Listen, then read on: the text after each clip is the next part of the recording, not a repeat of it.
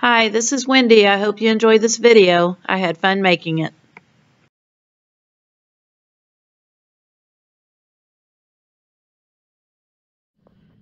Hi, welcome to the Greenwood Elementary Library. It's brand spanking new.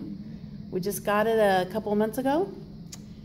And here it is. As you walk in, there's a huge mural leading into the library, including a picture of our custodian when he was 8, shaking hands with a young African-American boy that was bused to our school. And this was happening during the Louisville riots because of busing. This won the Pulitzer Prize. So we're going to walk on into the library.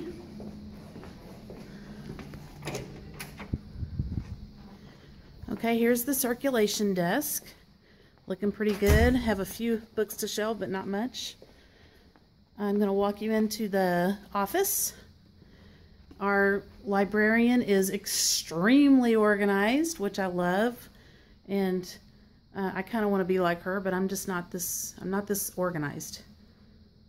So she's got all kinds of stuff in these cabinets for makerspace centers and literacy centers, things that she has gotten through Donor's Choice, through grants, and things that other schools have gotten rid of, and she said she would take them.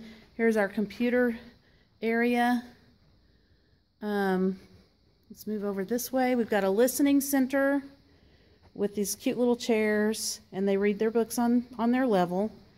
We've got a puppet and storytelling center. Let's see. Kind of a reading nook back here. Remember, this is all brand new. Love it.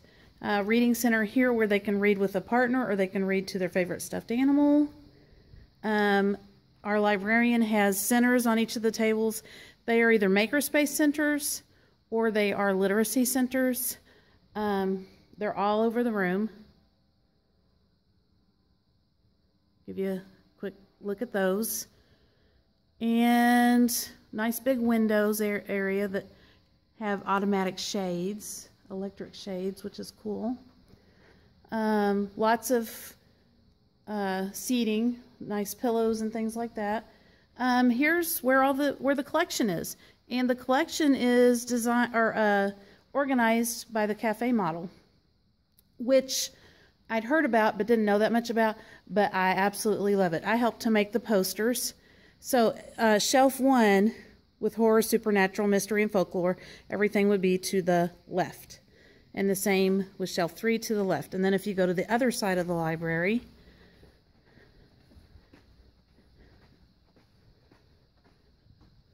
here's shelf 2, and all those things are to the left. But you can see some of the categories: occupations, film, all kinds of things. There are graphic novels galore. Lots of stuffed animals on the tops of the shelves.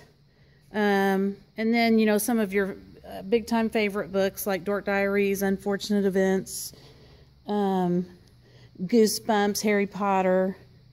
That's how this is all set up. I love it. If and when I have my library, I would love to do cafe model. Absolutely love it.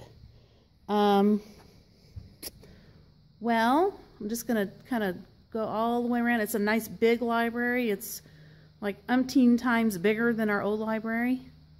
Umpteen. That's a word. It's beautiful, and it's a great way to spend my 120 practicum hours working in this library. What a great place to be. And I have a great cooperating LMS. So, some of the centers. Oh, we've got some literacy centers. These are all makerspace, like Legos and things like that encourage just cooperation and social skills. Puzzles. Got an art center, phonics and phonemic awareness center. There's just all kinds of great things going on in here. I'm not sure that everybody understands the importance of makerspace centers. but I'm starting to get it myself, and I see why it's important to do.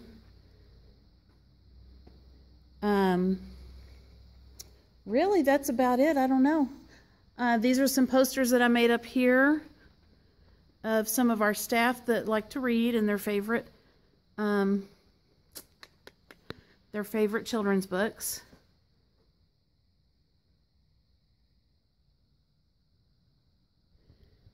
And I think that's about got it. I hope you enjoyed this video, and see you next time. These are the photos that I took of office and library staff members with their favorite children's books.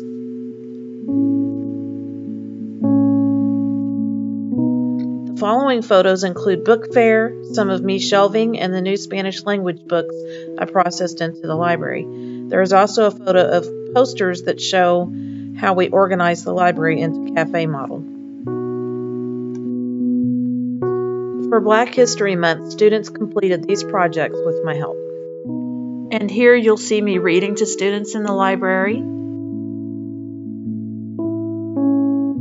The following several photographs are a combination of Makerspace after-school club activities or Makerspace centers during itinerant library hours. As you can see, the students are highly engaged. I helped to create and provide some of these activities.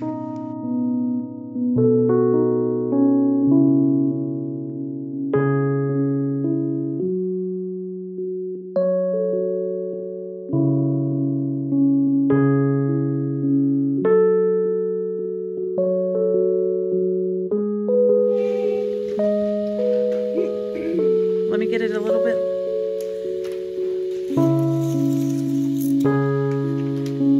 You guys rock. Oh no. Careful. Yikes. We are doing an after-school makerspace club. We've got kids. They've all got video releases, so they're allowed to be photographed. But we're working on a roller coaster. We're doing some designing. Doing some drilling. All kinds of things. And then we have kids on a new program called Tinker over on the computers. This is an after-school club. And somebody's got their hand up, so I'm going to pause.